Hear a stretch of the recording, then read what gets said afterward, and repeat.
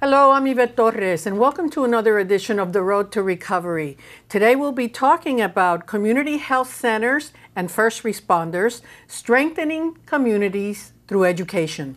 Joining us in our panel today are Brenda Mannix, National Registry of Emergency Medical Technicians, Project Director, SAMHSA, Disaster Technical Assistance Center, Rockville, Maryland. Karis Myrick, Director of Consumer Affairs for the Center for Mental Health Services, Substance Abuse and Mental Health Services Administration, U.S. Department of Health and Human Services, Rockville, Maryland. Dr.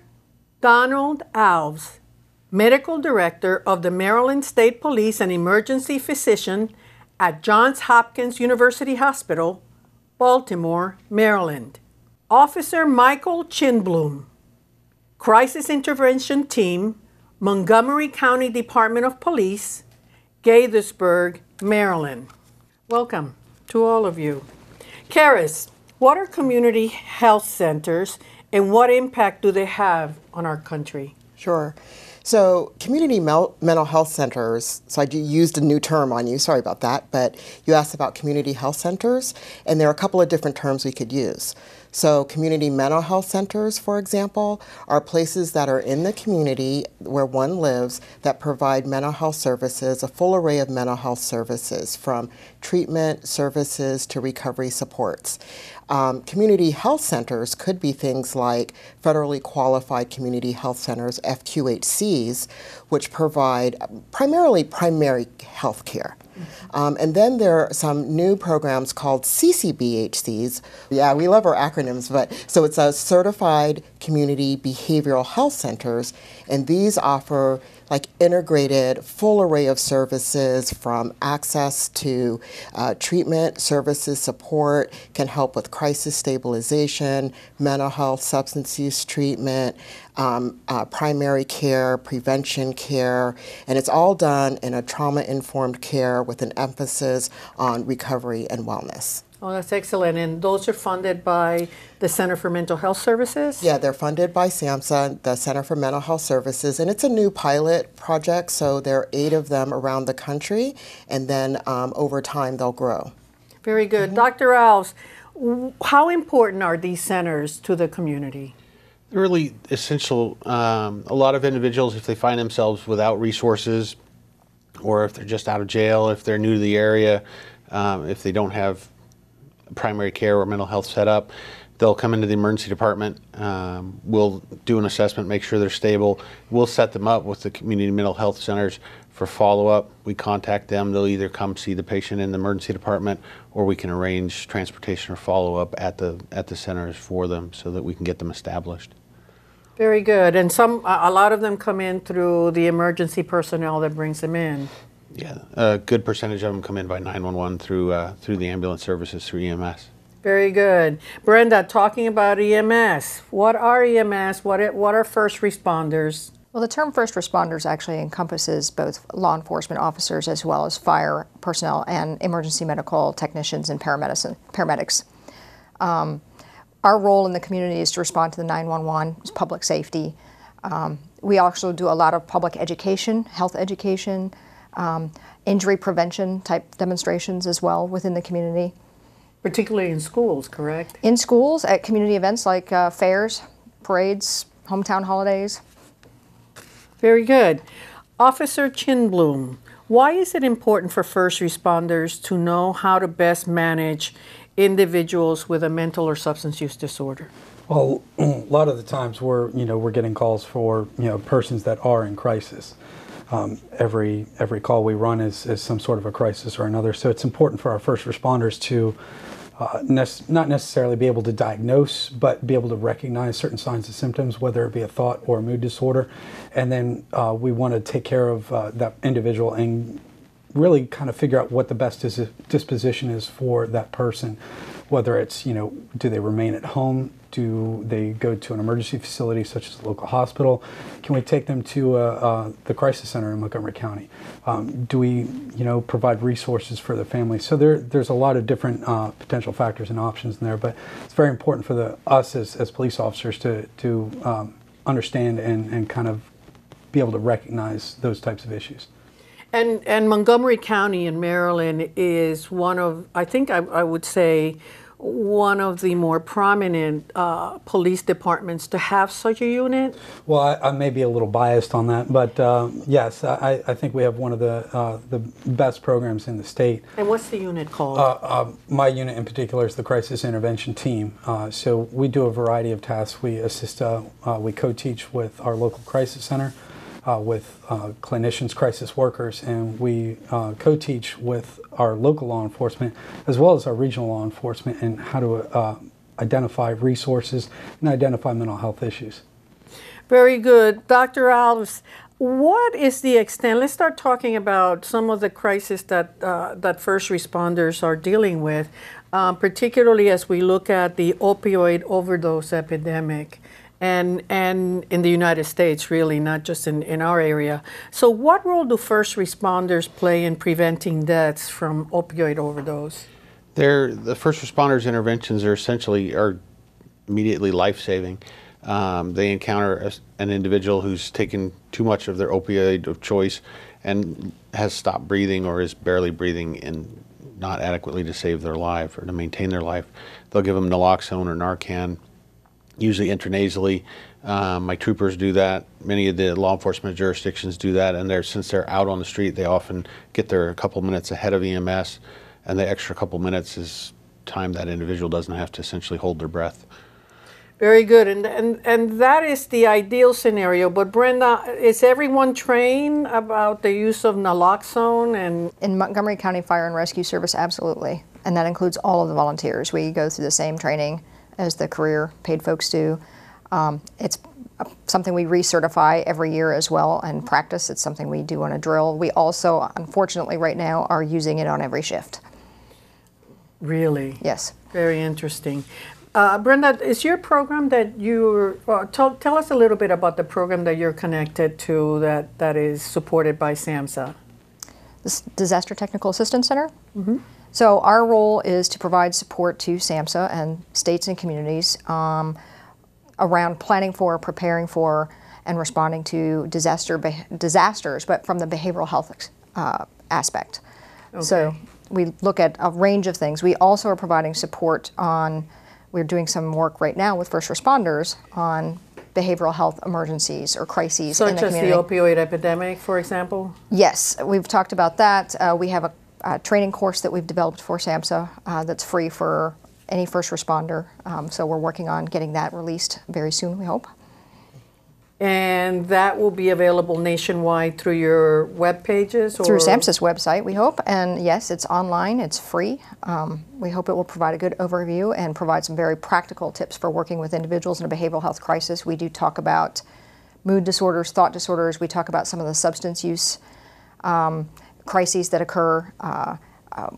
So I think that it's going to be a very practical tool that people should walk away with an immediate confidence that they know more and they can do something effectively. Very good. Karis, related to natural disasters that Brenda just mentioned, it's terrific that we have the center to be able to deal with communities. But tell us a little bit about what types of mental health supports do communities need when they experience one of these crises? Well, I think there are different types of information and trainings that community members can take a part in. So just as a layperson in the community, if you're in a natural disaster, there's going to be a lot of emotional response, psychological response, trauma response. So, you know, we can look to our quote-unquote licensed professionals to help us with that. Or there are things like mental health first aid that people can take. And on the SAMHSA website, there's information about mental health first aid. So just like you would offer CPR to somebody who's having a heart attack, you would want to be able to offer some support to someone who may be going through an emotional response to either disaster or traumatic experience, or just who happens to be in some kind of stress, having a stress response. And what does our audience and communities need to understand related to the post-traumatic stress disorder that can that people can experience as a result of these natural disasters that people may say originally, well, you know, it's really okay, I'm okay, and I really don't need to talk to anyone. Why would you encourage them to do it? Well, I think, you know, I like to think of these things as many people go through experiences and go through hard times. So the more that we can, quote unquote, normalize a person's experience so that they're open to talking to someone about what they're going through, I think that can help them work through some of the, quote unquote, post-traumatic stress response that they may be having to a traumatic event. So being with someone, encouraging them, supporting them, you know, even going with them to an appointment, I think can be incredibly helpful. Also, talking with somebody who's been there, done that, like a peer, is also very helpful, because then it makes you feel less alone. Like, wow, you know, that person went through it too. I don't feel so alone. They certainly understand and have walked that experience in their own shoes. So. Very good. And when we come back, we're going to continue to talk about best practices that support the work of not only community health centers, but first responders. We'll be right back.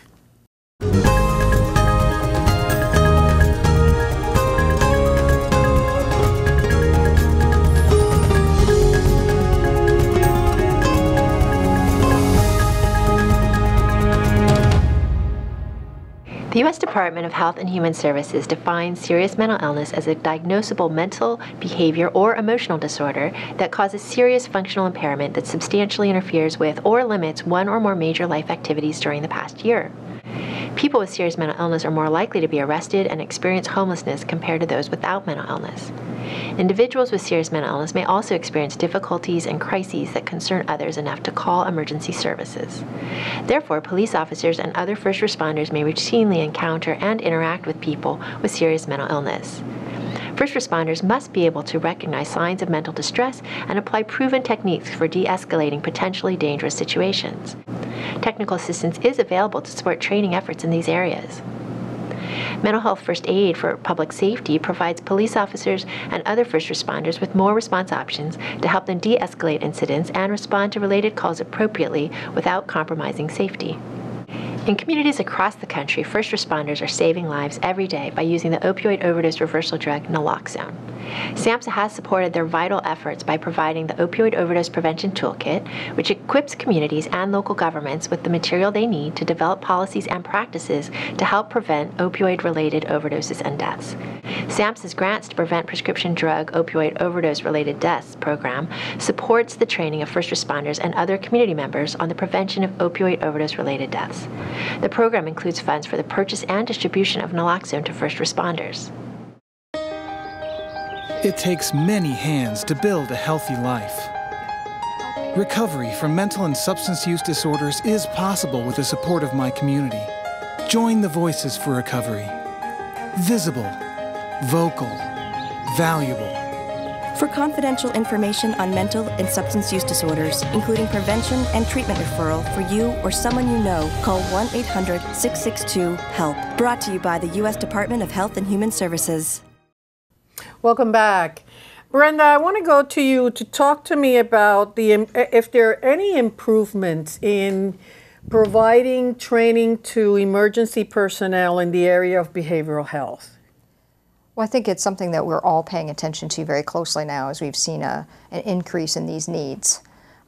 We have regular calls. We have a lot of people that we see frequently through the emergency and 911 system, and so providing more care and more training on that care is really important. I know through the SAMHSA Disaster Technical Assistance Center, we worked with first responders to develop the course and to meet their needs, seeing that there was really a lack of training available to many of the departments. And so you're training not only police officers, but you're training fire personnel? And emergency services personnel like EMTs and paramedics as well. So the cool thing about that work is that it involved people with lived experience of mental health and substance use conditions as part of the training with first responders. So it was really interesting because as we talked about our personal experiences of either being in crisis, having to dial 911 and having someone come to help us, we could talk about what did that feel like, what was important, things to do, things to try to avoid doing, like maybe, slow down or be a little bit more patient, because sometimes when you're in crisis, it's harder to get out and talk about what's happening to you at the time. So working together with both the person with lived experience, a family member, and the first responders, it made the training quite robust as far as how best to work with folks who are experiencing a crisis. And Officer Chinbloom, it is imperative, isn't it, that particularly those in a situation that we have seen in this country have this type of training, because we've seen that many instances, individuals with a mental illness are approached, and oftentimes the response is inappropriate, to say the least, in those cases. So how can we begin to get more police departments to understand that they need to have such a training? With law enforcement in general, we have to learn to adapt and to our community. We have to change our training every so often. So, Montgomery County specifically, we've been encountering more calls from mental health service, but we also have an abundance of resources. There are a lot of jurisdictions out there that don't have those different types of resources, and that's very unfortunate. So I don't have an answer specifically, but if we were to have some form of training, whether it be mental health first aid or whether it be crisis intervention training, give those officers a foundation, a basis, because a lot of times when we do respond to situations, it's very fast, and it evolves very quickly. So as Kara said, we do have to learn how to slow it down. So it is, as you said, it is very imperative that we have this training. So within the crisis intervention team that you have, if an officer in Montgomery County, for example, encounters an individual that may be displaying some type of violence because and we haven't determined whether or not they have a mental illness or whether they're under the influence, does that officer, do you train them to call in and say, I may have a situation here that I need help with? We do, part of our training is, like I said, we're not doctors, but we are frontline social workers. So, once you get on scene, you want to be able to assess your situation. In Montgomery County, we are fortunate where our backup other responding units are very close by. So part of the crisis intervention training is to take a step back, assess the situation. If you're able to develop a rapport with that individual, wait for your backup. Obviously, if it appears to be some sort of medical issue or drug-induced issue, contact fire rescue services immediately to get them started so that when we do finally get that person into protective custody, we can give them the appropriate treatment they need. Very good. And Brenda, related to this, do we have to have like a policy within emergency departments or police units to begin to really get them to address these situations that Karis was just presenting, or should it be something, who should start the dialogue about expanding these trainings? Well, I think honestly, the first responders, the frontline officers, are starting the dialogue themselves. We were actually really happy to learn as we were doing the pre-work for this course and met and spoke with a lot of first responders from all three of the disciplines, and there was a real hunger for this information because it's something that's occurring in their communities very often. And like Officer Chinbloom mentioned, that there's many departments, whether it's law enforcement or fire and rescue, that are not as well resourced as Montgomery County is, or even this jurisdiction in general in the Prince George's, Washington, D.C., even the Northern Virginia areas are very well resourced in that, but many of them are not and can't afford some of the more expensive trainings that are available. The CIT, or the Crisis Intervention Training, is actually considered the best practice, but it's 40 hours. And for a very small department with a few officers or an all-volunteer force that is fire and rescue, which most of them still are in this country, it's really hard to afford that from a departmental budget from giving them leave to do that kind of training. And for volunteers, that training is often something they have to pay for themselves, and they just can't afford the training. But Brenda, forgive me, but does it, do the emergency personnel get training when they volunteer? Is there a procedure or a protocol?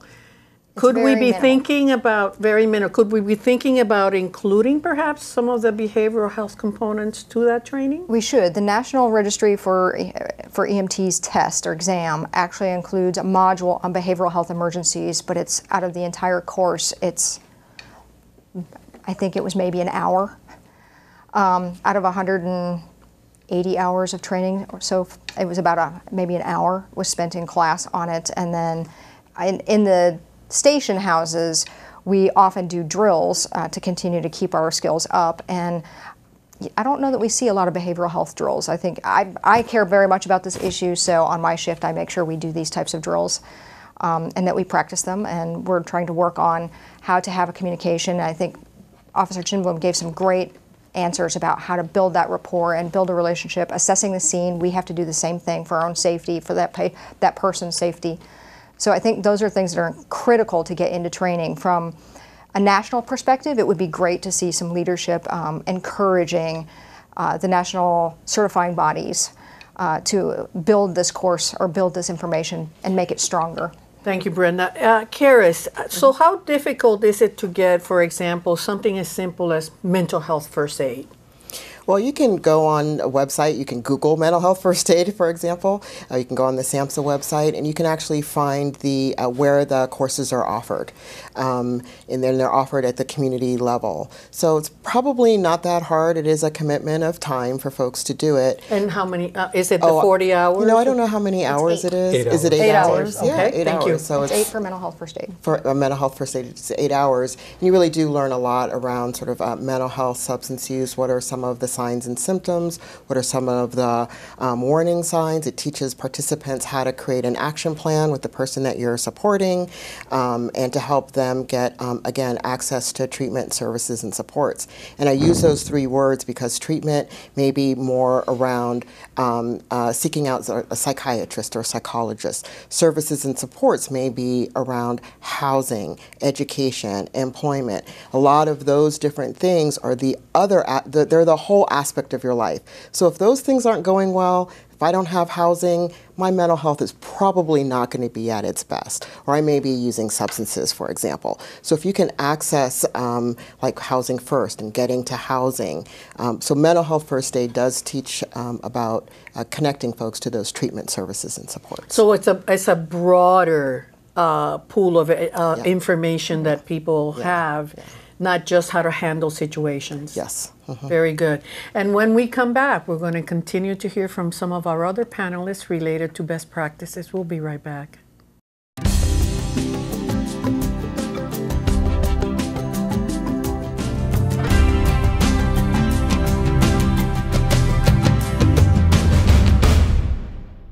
The other crisis intervention team started in 1987 there was an incident where a young African-American male was killed who was suffering from psychosis.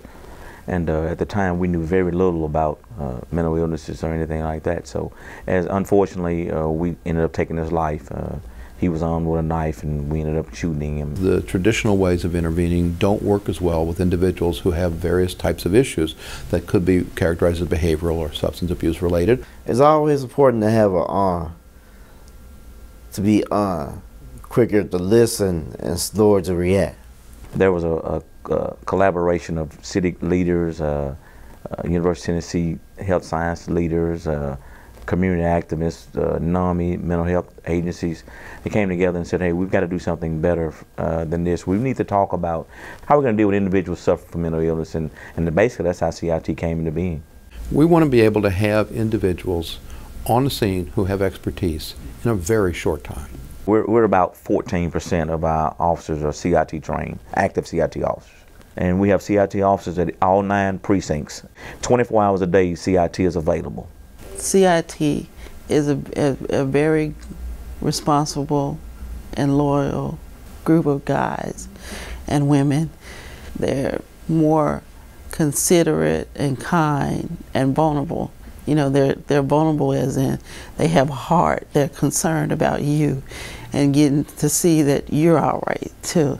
We realize that it takes a special person to deal with someone who's suffering from mental illnesses. So therefore, they volunteer. After they volunteer, there's a strenuous selection process, and then there's a 40-hour training.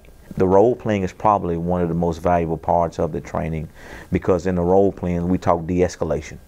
We talk de-escalation, we talk slowing it down. We talk giving the person who's in a crisis, give them your undivided attention.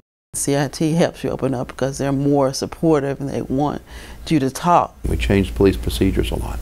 That is, that this officer now who has the expertise might be in the patrol division, but he becomes the leader at the event as soon as it's determined that we have a behavioral crisis. So that we give them authority that we don't give other officers. We're there to give them a bridge from crisis to a place of getting help. These people are good, they understand what you're going through, and they'll help you in the way they can. It's probably one of the most rewarding things I've done on this job, and I've done a little bit of everything on the job. But you know, there's nothing like helping somebody. My family and friends are always with me, no matter where I may be.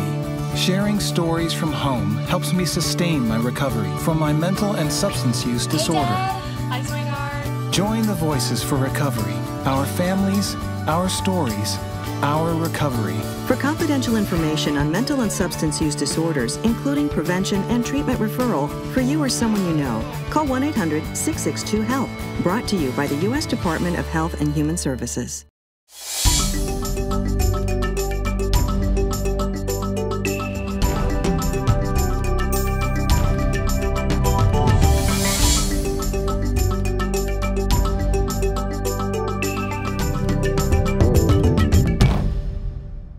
So my recovery journey is one that it's not quite that simple. I think it took a while for me to, number one, understand that there was this thing called recovery. I'd never heard of it before. When I, got the diagnosis of, at first it was depression, then it was schizoaffective disorder, then it was schizophrenia, and I was like, what do you do with all of that over a period of time? So I really had to, number one, understand what was going on. And number two, kind of think about what's important to me. Was it important to know that I had the diagnosis, or was it more important to me to figure out what is it that I want to do with my life? Because I wasn't very happy with my life. And I wanted to kind of get on with my life. I wanted to get back to work. I wanted to go back to school. And those are the things that I was articulating to my treatment team. And my treatment team was telling me, yeah, no, that's not going to happen. And that was really very difficult, because if I'm not working, if I'm not challenging my mind, if I'm not engaged in meaningful activities, it actually made it worse. So no amount of therapy, no amount of medication, no amount of peer groups, none of that could really help until we were all working together to help me achieve those goals and dreams that I had set for myself. And I was reading an article, and it was about what is needed in behavioral health in order to expand access to recovery for all Americans. And the person was writing about the need to focus on youth and increase youth engagement in behavioral health care, as well as in leadership and participation, and for people of color. So I called the person. I looked him up, called the person, and he said, I'm going to introduce you to someone who has the same diagnosis. She's an African-American woman, and next time I'm in your town, we talked about when he would be there. He said, oh my gosh, she's going to be there too. So we'll get you guys introduced. And when I met her, that's when I knew that it was possible. If someone has doubts about their ability to recover, Google lived experience. Just go on the internet and Google lived experience. Try to find another person, another family, and somebody who can be that mentor that can show you, by example, that recovery is possible. Welcome back. Dr. Alves, we haven't talked a lot about the intersect between the state police and the local police department and the types of training that state police get. I know that you are the director of medical services for the Maryland State Police. Can you take us through the type of training that the state police have? The state police in their academy have a few hours of training at the outset, and it covers specific topics, Alzheimer's, suicidal behaviors, and awareness, both in the community members we serve as well as amongst law enforcement. Individuals that are differently able, particularly like the deaf, if they're not responding to you, maybe because they can't hear you. It plants the seed that also maybe because they don't speak your language, have no idea what you're telling them, things of that nature. And then it comes up reinforcement each year in their in-service training. But again, it's only a couple hours here and there. There's optional trainings available, but most of those vary based on the officer's interest. One of the biggest challenges as a state agency is that each barrack essentially functions as almost its own different police agency. If we're in a municipal area, for example, the Rockville Barrack can key off of the resources of the Montgomery County Police Department and the programs they've established. If they're way out on the shore, out in the mountains, they may not have those resources available. They may not have any providers to partner with. So it fluctuates area to area. And should we be looking even for state police to perhaps not making it mandatory, but making it more accessible so that they don't? I see here that time is a factor in all of these. It's a recurring theme that people just don't have enough time. Are there ways that perhaps people can consider providing more training? There definitely are, and it's going to be a functional availability and format. Do they come to the barrack? Is it something they can do online? If we can arrange self-paced training that adequately covers the material for novices or people that are not experienced in psychological emergencies or other medical issues, that would be the most user-friendly in terms of access. They could get to it anywhere. They could get to it in their car if they're not working.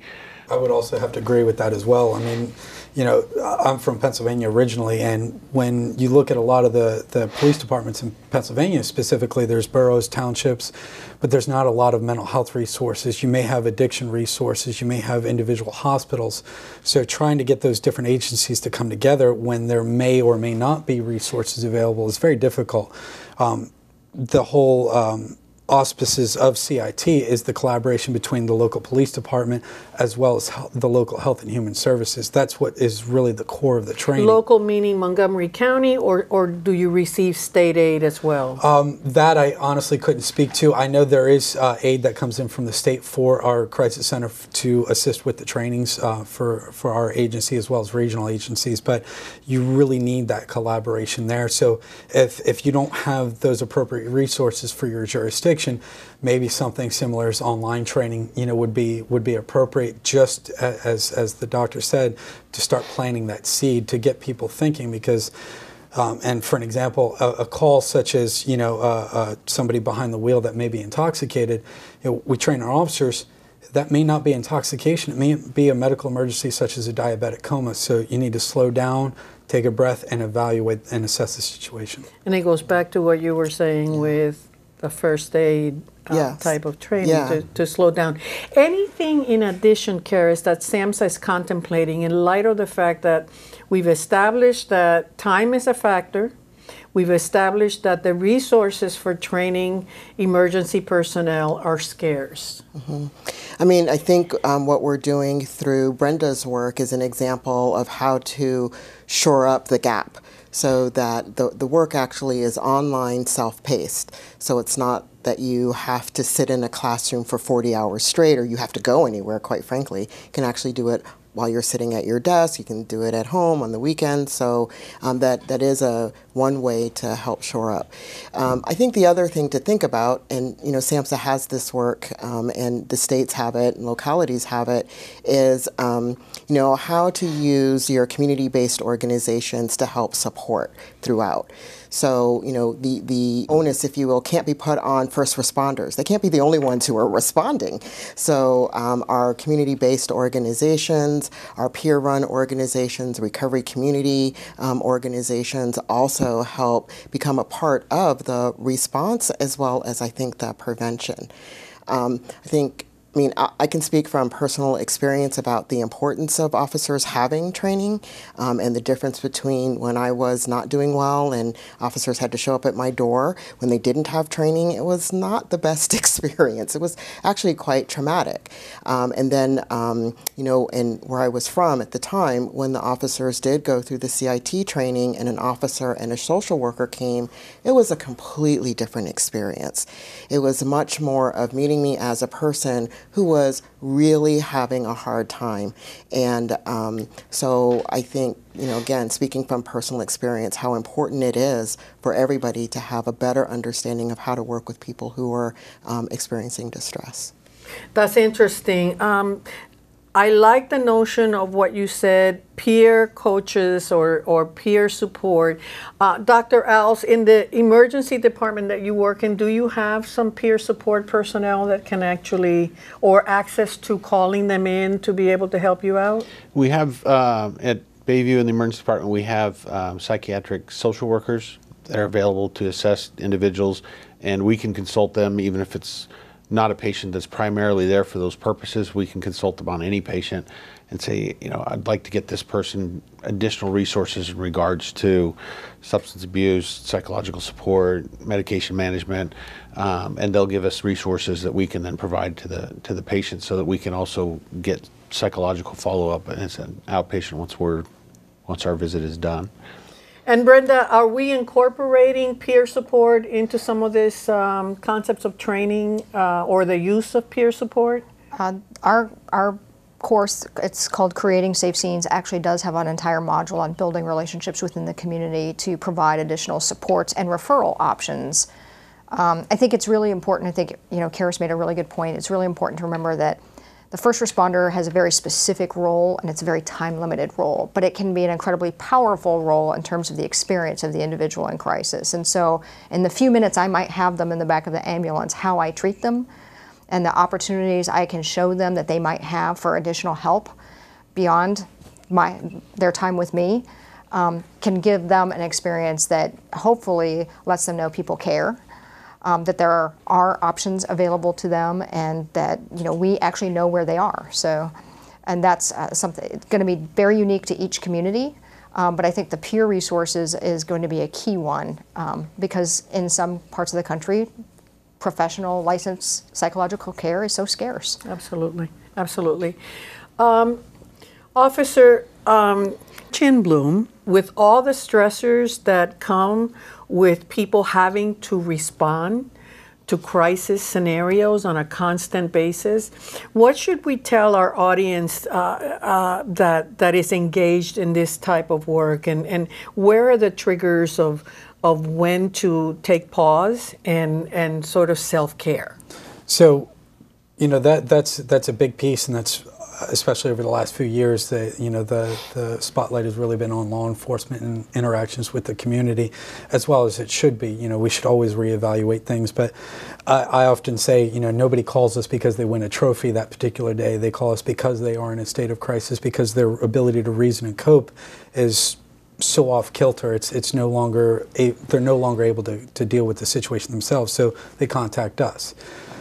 My personal experience, it was very difficult at a certain point in my career. I became physically and emotionally burnt out. So it's not always easy to evaluate your own self.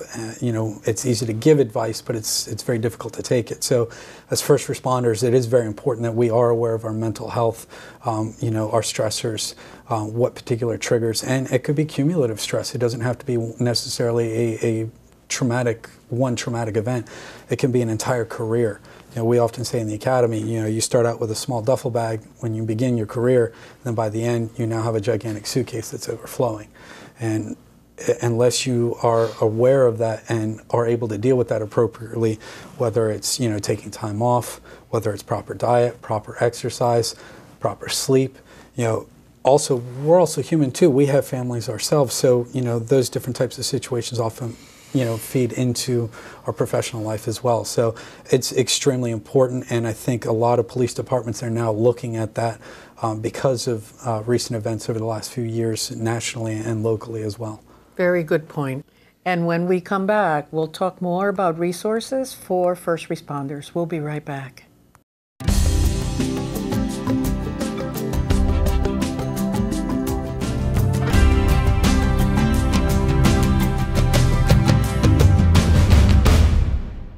There's several levels in which I think the community has benefited in a pretty dramatic way. Okay, the fact that people are doing better, that are in crisis, that they're more likely to get in treatment, they're more likely to be connected to treatment. Those kind of things are obviously very strong benefits.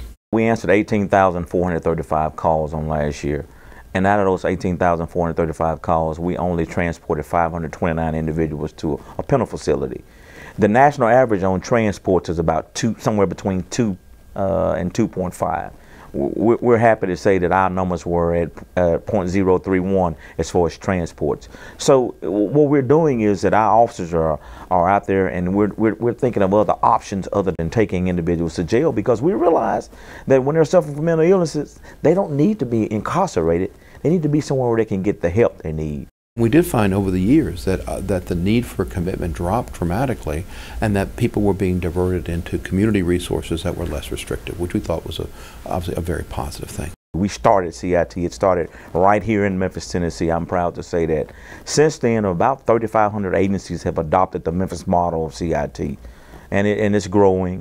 That's 3,500 agencies in the United States. That does not include the agencies outside the United States. One thing that's nice about CIT is that the costs are very low, and they don't need to be maintained. If you just get it started, it has enough energy and enough strategies in it that they don't need additional funding. They really do well. Knowing CIT is there to help you, you feel awesome and blessed, and you can feel that there is hope, still in this world.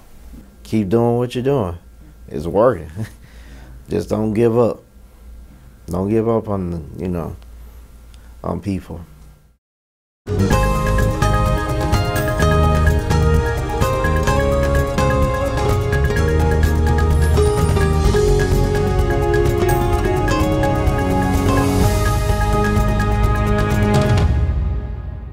Section 223 of the Protecting Access to Medicare Act is an effort that we believe is a game changer when it comes to community mental health and addictions treatment in America. And basically what this program does is establishes a demonstration program to evaluate taking a federally qualified health center model and applying that to community mental health and addictions treatment, where these centers would meet certain quality standards and criteria that we established for them to provide a range of evidence-based quality care. As a result of those clinics providing that range of care, they'll be eligible for enhanced Medicaid financing. And what this really does is raises the bar when it comes in terms of quality and financing for community mental health and addictions treatment in this country like we haven't seen in some 50 years. One of the essential services that these community behavioral health clinics are to provide are crisis services. And so when a first responder, when a law enforcement officer, or an emergency medical technician may encounter a person who's in a mental health crisis or an addiction crisis, these clinics can be places where they can take these individuals where they can get seen, assessed, and provided the right level of care. And this is a win-win for everyone. The police, the EMTs may not have the necessary training, so bringing them to a location that has the necessary services, the expertise, it helps the individual. They don't have to end up in jail or prison or end up in an emergency room perhaps and being boarded there for days at a time. Instead, they'll receive high quality care, ultimately helping them get back home into the community with their loved ones. For more information on National Recovery Month, to find out how to get involved or to locate an event near you, visit the Recovery Month website at recoverymonth.gov. Welcome back. Dr. Alves, Officer Chinbloom was mentioning self-care. What other tips do we need to be aware of for individuals that are first responders? First responders, law enforcement in particular, they tend to be very bad at paying attention to their own needs. They'll downplay those because they're in the middle of responding to an emergency. So it's essential that we have peers that are trained as to what to look for early signs of performance decrement or fatigue. And the $5 word is compassion fatigue. Are you getting to the point that you're just exhausted, so you're not able to pay as much attention to the person that you're trying to help as you should? And that way you have a trained peer who can kind of say, okay, we need to have a glass of water and a cookie and sit down for a minute, take a break, and then go back in when you're ready to play. It's very essential that the officers and the other responders feel that they can speak to their peers in a protected environment so that they don't feel like that's going to be used against them. And that's the latest wave sort of in the legislatures, is to give peers protections the same way they would if they found me on a scene and said, "Doc, I just really feel X, Y, and Z." And you go, okay, we can fix that. Dust them off, turn them around, and put them back in play. Very good. Brenda, I still want to go back to the development of policies to make sure that emergency personnel are trained. If I am out there and I'm part of this audience that's listening to this show, should I be going to my state health department, obviously if I have an interest in making sure that my community first responders are trained in behavioral health issues? Well, I think each jurisdiction has its own rules about what level of training they need and what that training content is. So I would actually start with your local department and check it out first to see what level of training they've gotten in behavioral health, how many hours it is, what it encompasses. And then I think there's certainly nothing that stops them from advocating for additional training, and most departments would probably support that. It's just needing the resources, identifying the resources, and making sure that first responders have an opportunity to take advantage of them. Very good. Karis, anything to add on that note? I think you can also work with local community organizations, NAMI, National Alliance on Mental Illness. You can work with, again, recovery community organizations to also work with police departments and departments of mental health or substance use SSAs to figure out, well, what is needed in that particular area and how can they support them. Is there a role for the community health centers and community mental health centers in this regard? I think there's a role for everybody in this regard. I mean, again, I think we were talking about self-care of officers as an example. If officers are always responding to seeing folks in crisis, I think it's also important for officers to see folks when they're doing well, and for people with lived experience to work with officers when they're well and to meet them on their own terms. Have coffee and a donut. I mean, that's actually what we did at one of our community health centers back where I'm from, is, our place was the place that folks could stop off and have coffee and a donut so that they could see people in treatment, see people when they're doing well. Lots of hugs. I've never seen so many hugs go around between police officers and people who were receiving services. But what I found out from all of that was what it meant to the officer as well as what it meant to the folks receiving services. They were more apt to see that person as a peace officer and a supporter versus somebody who might be kind of scary for them. And Officer Chinbloom, this is a very critical aspect of what we've been talking about, because what Karis was just talking about really reduces what used to be called stigma and now is called discriminatory practices against those that may have a substance use disorder or mental health. Is there a need for that type of insight, particularly for units that have a CIT program? So I'll answer that in two parts. The first part, we talked about, you mentioned the stigma. That is a big part, that's a big barrier for law enforcement when it comes to dealing with our own mental health issues. You know, we're afraid if we step forward and say, hey, I'm having some issues, we're afraid, for most of us, this is our livelihood, this is who we are, this is what we enjoy doing. And if we come forward, then we're saying we're not well, and then all of a sudden maybe that career is gone. So breaking that stigma within our own agencies as police officers is incredibly important. And for the second part of that, my personal experience, we have a drug diversion program within our county. I will personally tell you, I did not agree with it. I didn't see it as a success, but I will tell you now, I am a changed person.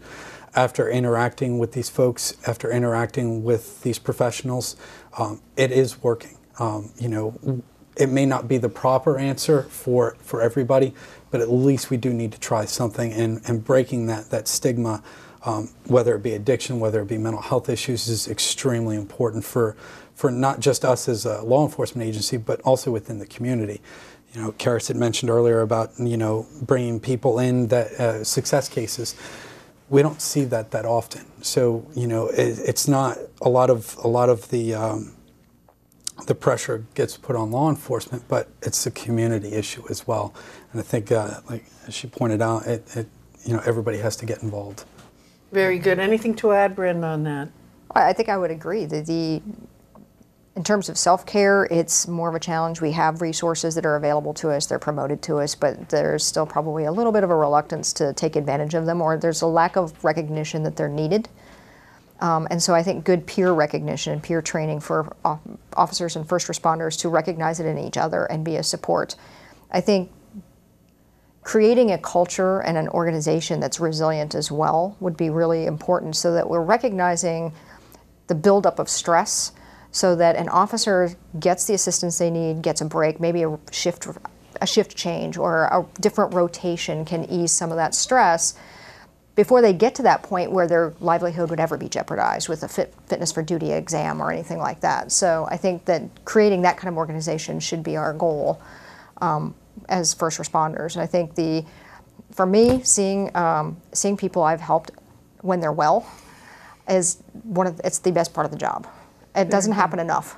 Yeah. And I know that Karis helped us identify, and NAMI of Maryland helped us identify some individuals who had experienced crises and interacted with first responders as a part of our course. And that was one of the most successful features when first responders took the beta course.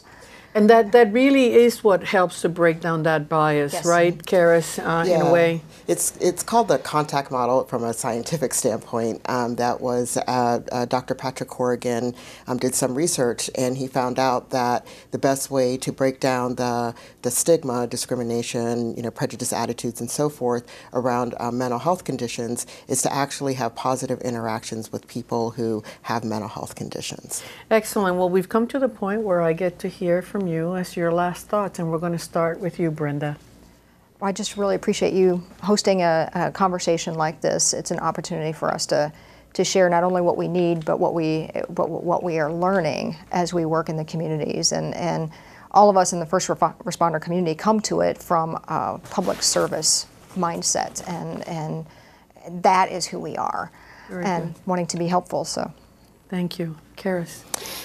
If anybody needs treatment services or supports, I hope they can find it on our website with the SAMHSA treatment locator or the HRSA, HRSA Health Resources Services Administration, find a health center. So there are places where people can and do get help. And as one officer, I heard him say, you know, hurt people hurt people. So my biggest thing is that for people as individuals, communities, organizations, and first responders is we all need to take care of each other. Excellent. Thank you. Dr. Al, final thoughts. We need to expand the knowledge and the understanding amongst all the public safety realm that access to regular mental health is just like seeing the dentist, just like seeing primary care. There shouldn't be a stigma attached to it, and as long as it's early, if you wait until you're having chest pain, yeah, you're going to have a harder time of it.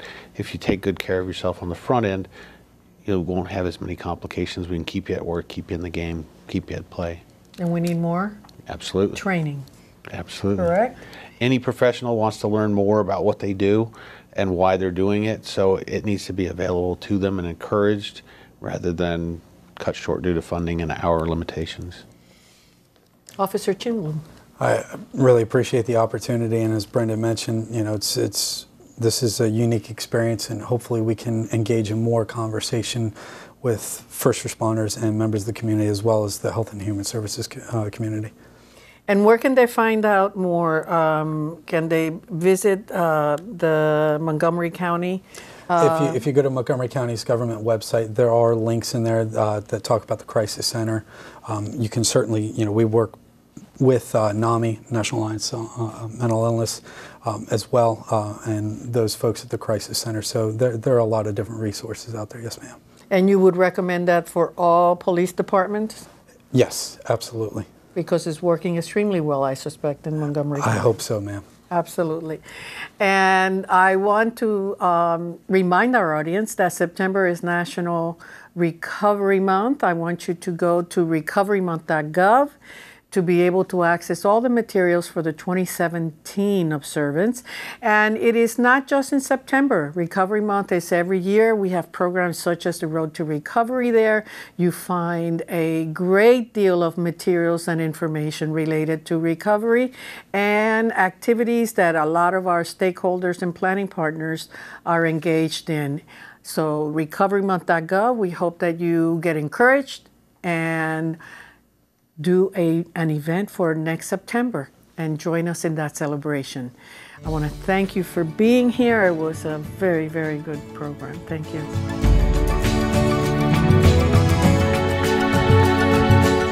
To watch this program or other programs in the Road to Recovery series, visit the website at recoverymonth.gov.